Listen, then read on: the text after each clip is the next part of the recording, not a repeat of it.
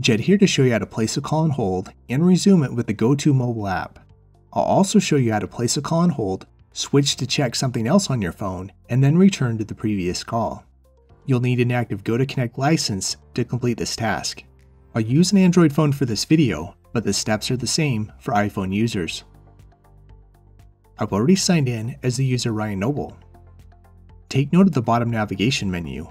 You may see different icons here, depending on what options are available with your GoTo plan.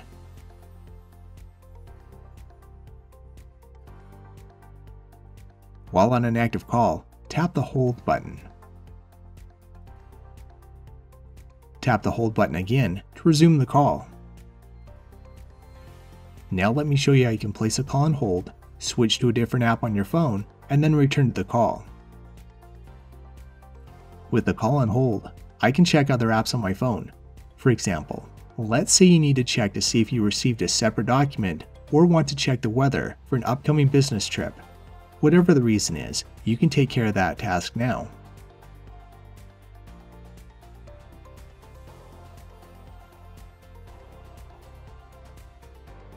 When you're ready to resume the call, tap the GoTo Mobile app. Tap the banner at the bottom that lists your caller and how long the call has lasted. You can then tap the Hold button again to resume your call. That's all there is to place a call on hold and resume it with the GoTo Mobile app.